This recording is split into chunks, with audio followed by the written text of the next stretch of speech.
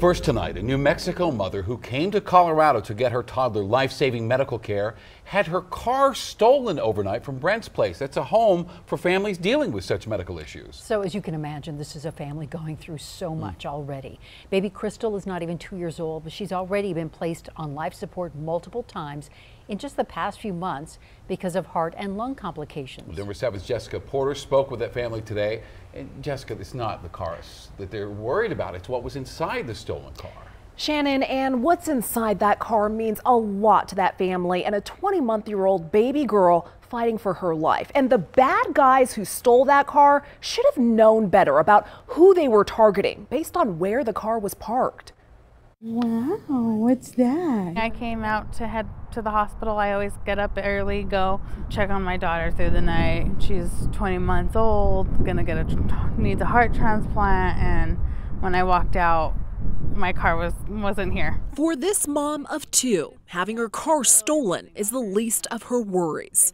With her youngest in the hospital, it's handmade toys and other sentimental items inside the car that she wants back. Spend most of our days in the hospital, and days that I need to entertain her, I go to the car and I get something different. Deborah Grego's daughter, Crystal, has been at Children's Hospital, Colorado since December and on the transplant list for a new heart since January. God forbid she not make it through this and not make it to her transplant.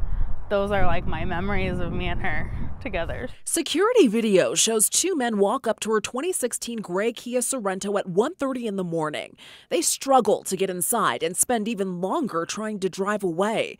What's disturbing is the car is parked at Brent's place, a campus in Aurora that provides housing to families in need of life-saving medical care. She was born with multiple defects to her heart. She got her first surgery at 4 days old. It's hard, but every day we continue to say that we have hope that God does miracles and that one day she'll make it through this all. Deborah just wants her daughter's toys and other personal items back.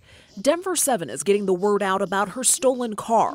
And until then, we absolutely did not want you to leave empty-handed today, so we have these toys for the little one. This one's gonna fall. I know, that's a little stuffed unicorn that makes lots of noise, so at least she'll have one replacement stuffy. And actually, this is one she had that No got way. stolen. Exactly. We also loaded them up with gift cards for groceries and local restaurants. Thank you guys so much. Oh, Jessica. Oh, man. I mean, they already have just so much on their plate, and they are really hanging on to hope, and just another thing they have to deal with. Oh, we are all Team Crystal. What a beautiful little girl. Absolutely. And we asked the family what they need. They instantly told us prayers, but we know there's probably so much more that they need. So we set up a Denver 7 Gives Fund to help the family. You can go to denver7.com and click on Denver 7 Gives. In the drop-down menu, select Baby Crystal Needs a Heart. Reporting live in the studio, Jessica Porter, Denver 7. All right.